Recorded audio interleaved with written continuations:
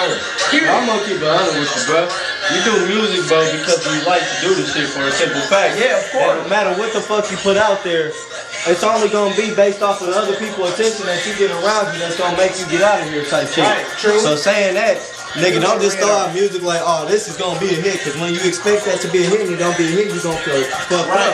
And you know what I mean? had that happen to me, bro. On some real shit, so you might as well just keep the shit going, bro. Just make your own motherfucking music, bro, and just put it out there because you want to. Right.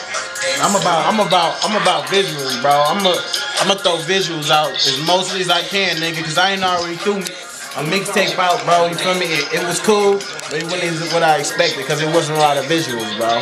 It was just music. I don't give a fuck if nobody think about me. Straight up and down. You feel me?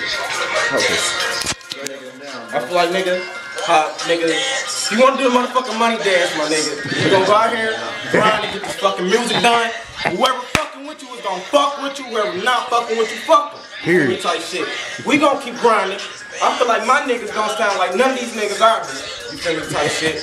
We gonna keep doing what we do. You feel me? Period. Trying to grind like Tony, man. We trying to grind like Tony Hawk. You feel me? Type shit. You feel me? Straight up, man. Alright, bro. I'm out. Niggas in this motherfucker.